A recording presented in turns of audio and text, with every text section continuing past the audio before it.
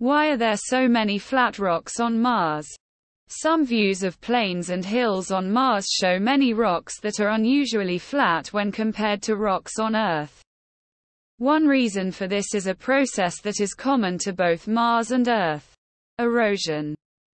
The carbon dioxide wind on Mars can act like sandpaper when it blows around gritty Martian sand.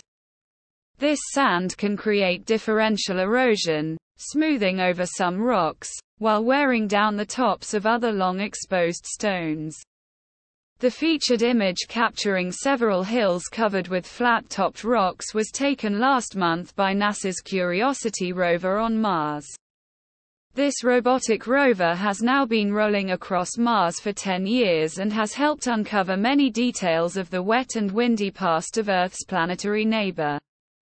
After taking this and other images, Curiosity carefully navigated stones and slippery sand to climb up Marker Band Valley.